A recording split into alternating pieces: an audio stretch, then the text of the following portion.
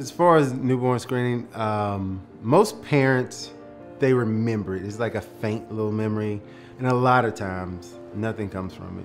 But when you do get that result that you have to follow up, it really kicks in, and it could be the beginning of nothing. It could be the beginning of everything life-changing.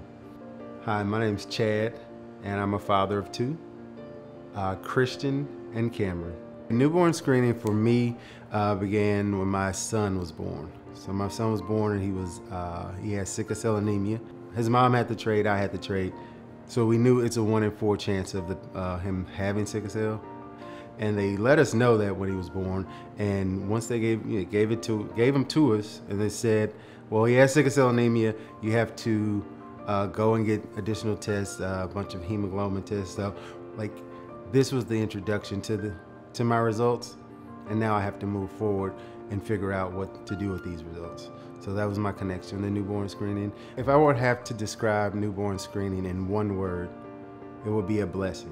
One of the things I like to say is you have to find that treasure in every trial you go through in life. It's a true blessing to learn and figure out, like, oh, my kid's crying for this, because they can't communicate to you. So it's an untold blessing that a lot of people are very thankful for.